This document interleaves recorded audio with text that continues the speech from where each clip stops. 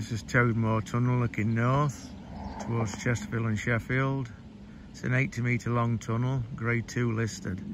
They did quite a bit of work in it a few years ago now, several years or so, where I think they dropped the track rather than have to damage the bridge, which they couldn't do. I think it was 60 miles an hour, but it got upgraded to 80. This is a line between Derby and Sheffield, the middle main line stroke cross-country route at a place called Ambergate. The line, just ahead, just to the side of the building, you can see a bridge. That's where the single track goes to Ambergate and on to Matlock Station.